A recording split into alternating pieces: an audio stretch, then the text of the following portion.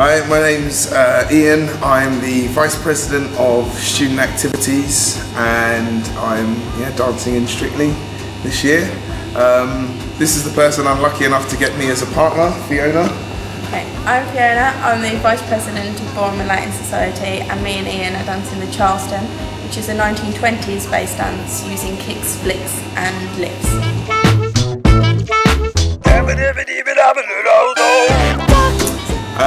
We've had a few practices. I'm finding it okay so far. A lot more cardio than I thought. Not really a cardio man, but jumping around, dancing around, it is quite fun.